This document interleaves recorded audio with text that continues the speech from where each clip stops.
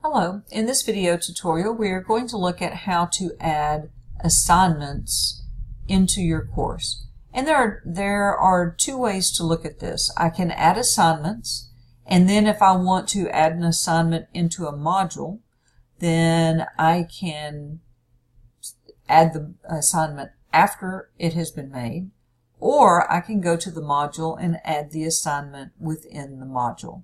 So I'm going to show you how to go into the module to create the assignment. So I'm going to go to my modules, and I'm going to go to my Unit 3 module. And in this module, I want to add a component. And so you'll notice that the default is to start at assignment, but you'll notice there's several different things you can add into the module. But we do want an assignment.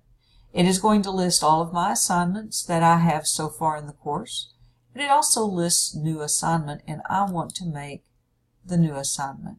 And this one is going to be called my Unit 3 assignment. Once I've named the assignment, I'm going to say Add Item, and it adds the assignment into my module. Now, my other option would be to just go to Assignments. And from Assignments, you'll notice that my Unit 3 assignment is listed here still, because anytime I create an assignment, it will be listed in my assignment list. But you'll notice that there's also an Add Assignment button here.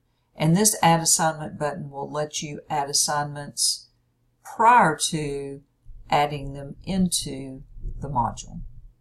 So I'll go ahead and open the assignment from here.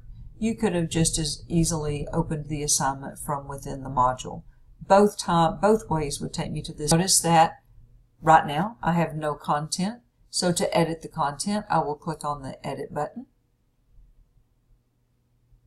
And because I had already named the assignment, I have the name of the assignment right here at the top of the page.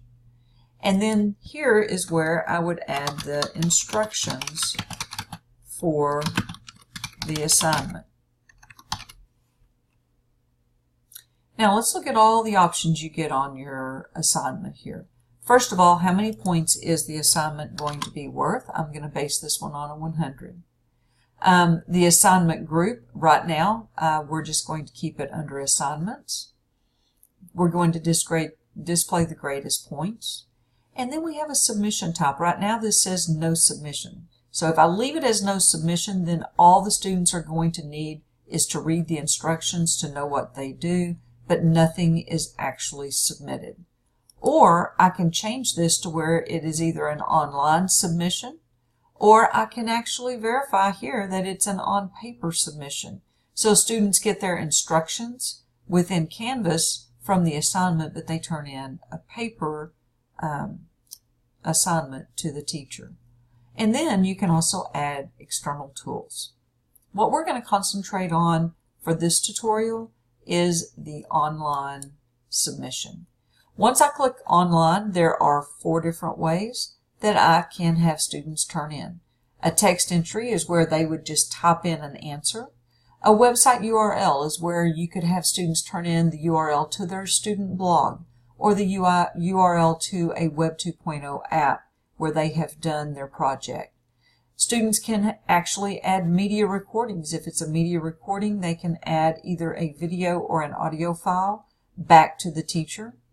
And then you can upload a file. And if I upload a file back to the teacher, then the teacher can read that file. And this can be any type of file that the student has saved. It can be a document, a spreadsheet, a presentation. It could be an image. It could be an audio file. So lots of different types of files. So I will go ahead and make this one a file upload. Notice that you can restrict the file type if you want on the upload. Group assignments, you can form groups within your class, and then you can make assignments based on those groups. Peer reviews. You can require peer reviews of a student's work once they turn it in. And so there will be other tutorials to teach you how to do peer reviews. Who are we going to assign this to? So right now it will default that it's going to assign to everyone, but this is where you could differentiate. We're going to put in the due date. Notice there is a little calendar. So I'm going to say that this is due on October 30th. And if you want to, you can have an exact time that it opens until the time it closes. And that is going to be optional if you want to put in the available from until dates. And so once you have your assignment in and you have all pieces selected, then you just say save and publish, and your assignment for your students has been created.